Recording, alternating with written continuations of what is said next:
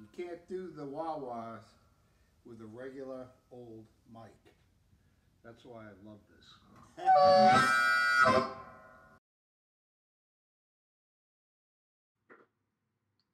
Here we can see the Harp-On microphone itself.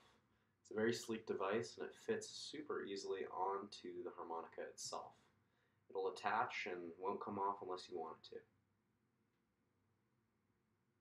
Adapting to the Harp-On is a pretty easy process as well, as you don't have the cumbersome mic to deal with.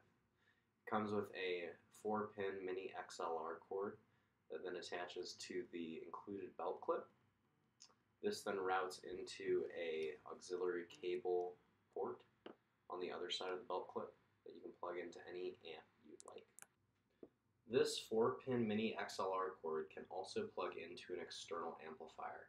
Here we have the Shure GLX D1 wireless lavalier transmitter. As you can see, it attaches seamlessly and you can easily clip it to your belt and route it to an amplifier.